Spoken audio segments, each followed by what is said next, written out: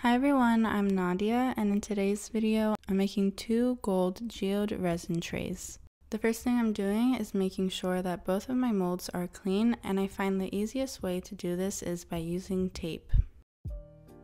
Then I mix in my part A and part B resin together for a few minutes and separate it into smaller cups where I'll add in my pigments. I'm going to be using Just Resin's pigment pastes in the shade Bright Gold and Titanium White. You can use my code SUMMERGIRL to save 10% on their website. I'll have links in my description. The first pigment I'm opening is Bright Gold, and with pigment pastes you really want to make sure to mix them in the container before you use them. A lot of their content sinks to the bottom, so while I'm mixing you'll be able to see how much it changes.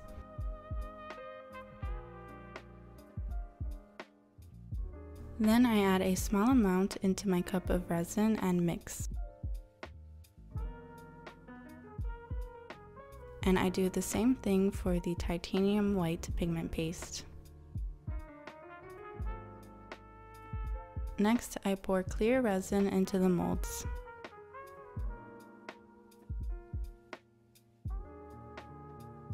And I use the wooden stick to help spread the resin to the edges of the mold.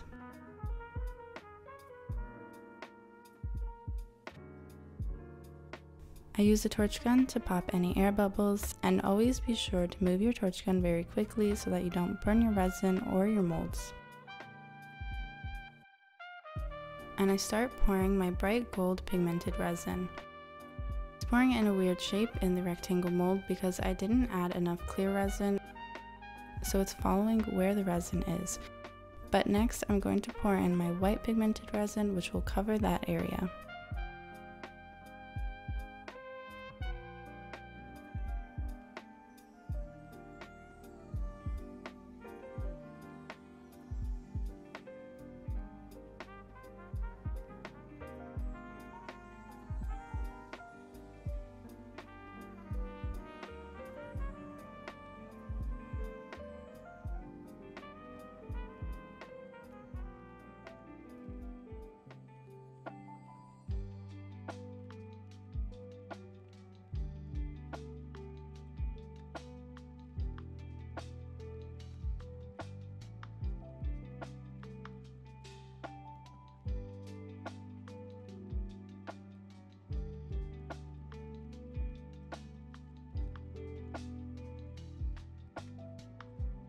And I mix in some gold leaf flakes into a separate small cup of resin, as well as some broken glass pieces.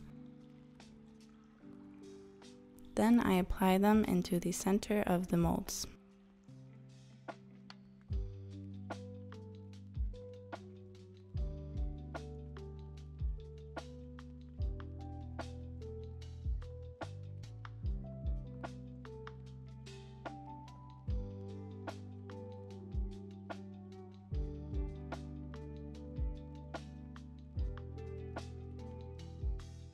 I use a heat gun as well to heat up the resin, which will help pull the pigmented resin into the center. Usually when you're using a low viscosity resin, you won't need to do this, but you can always use a heat gun to give it a little push.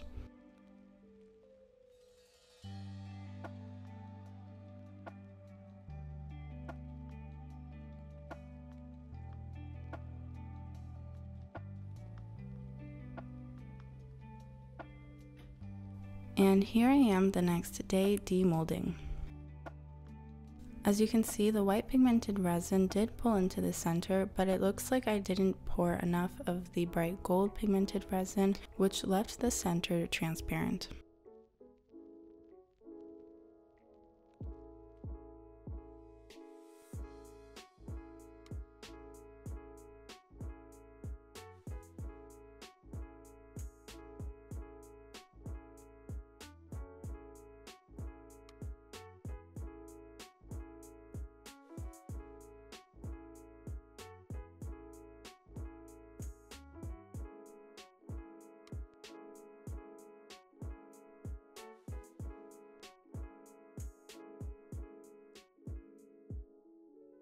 To fix this, I'm going to just quickly mix up my resin once more and mix in the bright gold pigment paste.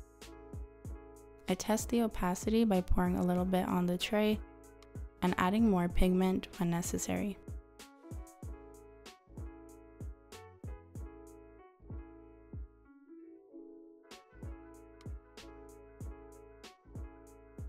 And I use a silicone makeup brush to carefully spread the resin to the edges. Normally, I would add liquid latex to protect the trays and prop them up onto cups, but I guess I was feeling a little experimental and wanted to see if I could do it without that extra step. You just have to be very careful so that the resin doesn't flow over the tray. But in this case, I knew I had to do another layer on the top side to add in the handles, so I figured it was worth the risk.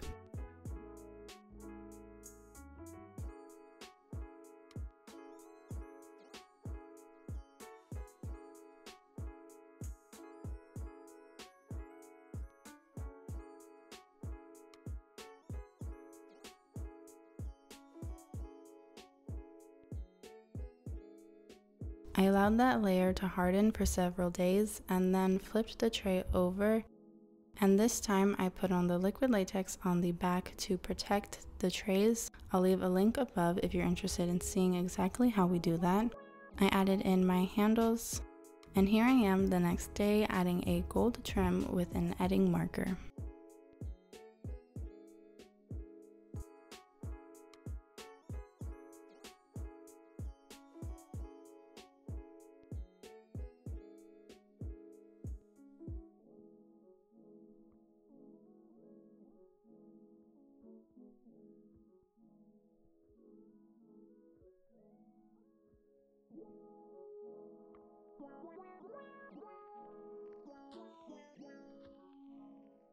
And here's the final product.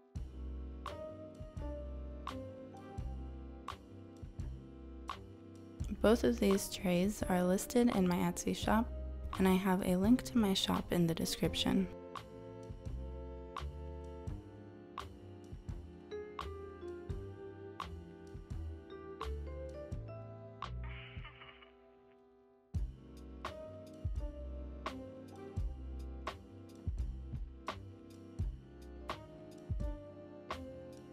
Thank you guys so much for watching. If you liked this video, subscribe to see more videos like this in the future. Follow me on my Instagram, Summer Girl Designs, and my mom's Instagram, Wild Heart Resin Art.